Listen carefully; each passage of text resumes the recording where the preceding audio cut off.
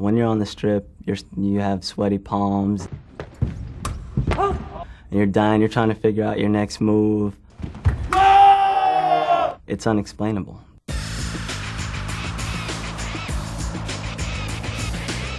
I really like the feeling of hitting the other person.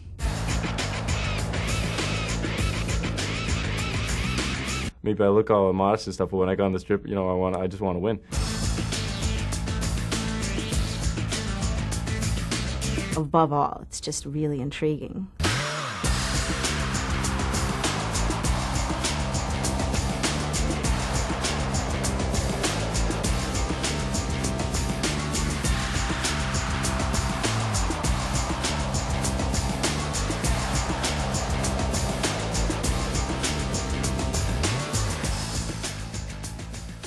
Fencing is a great sport because it's an individual sport, which is really fun.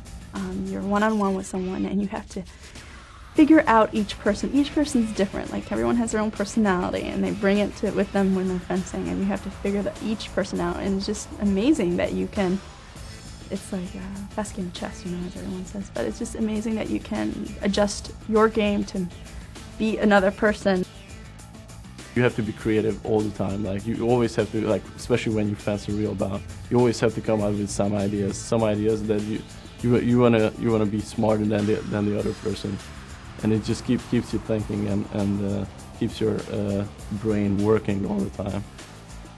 Besides an aerobic workout or just another sport, in particular fencing, because it makes you really think on the strip, and it's just a short spurts that you have to get a touch. It's like 30 seconds of the time that you're allowed to have to try to manipulate your opponent. It requires a lot of thinking, a lot of maybe prediction.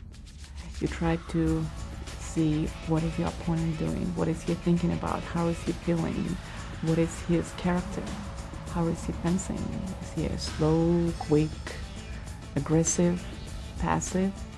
It's a whole game, mind game, and I think it's great.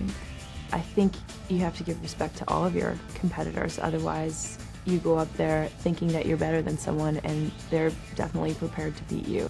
Winning and losing is part of the game, and you have to deal with both of them, which is a good practice for your real life, actually. Sort of me and this beast called fencing, and can I master the fencing and master myself, because it requires so much discipline, so much will, to keep going.